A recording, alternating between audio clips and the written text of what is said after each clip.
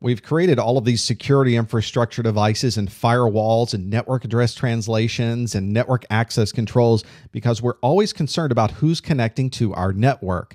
Well, now, of course, our users are much more mobile. They're in coffee shops, they're in home offices, they're traveling around the world, but they still need access to important resources that are on the inside of the network.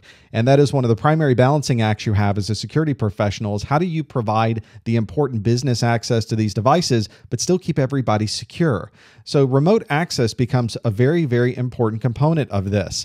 Whenever you start looking at how you're going to get people to communicate back securely into your network, you're almost always going to use some type of encryption technology. In later videos, we're going to talk about some very specific methods of being able to authenticate and encrypt traffic, especially over a remote access piece. But obviously, encryption is incredibly important because you have no idea who on the internet might have access to this data as it's flowing through. If you're in a hotel, the hotel certainly has access to that. In fact, other people within the hotel who are staying there might have access to your data as well. It's very common on wireless networks for people to sniff the air, be able to find information that you may be sending in the clear. So creating an encrypted tunnel prevents some of those things from happening.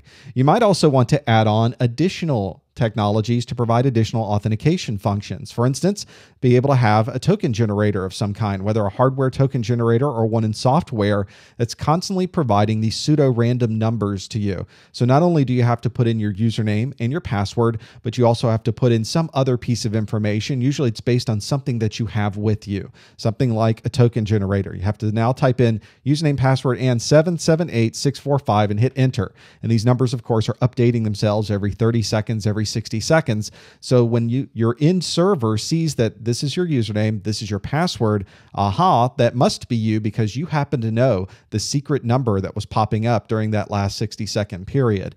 Just another method, another thing that we can add to make sure the people from outside are really who we think they are.